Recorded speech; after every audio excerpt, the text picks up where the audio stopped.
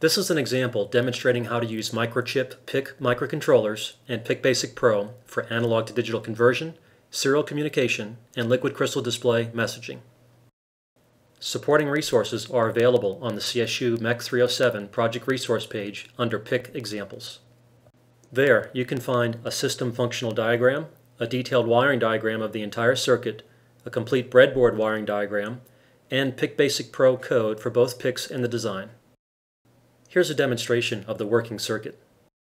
This is a demonstration of a potentiometer whose output is read by an A to D converter into a PIC chip that is sent serially to a second PIC chip, and the output from there is sent to an LCD panel. The potentiometer is adjusted to give a value, and by pressing the button, that value is shown on the LCD panel screen.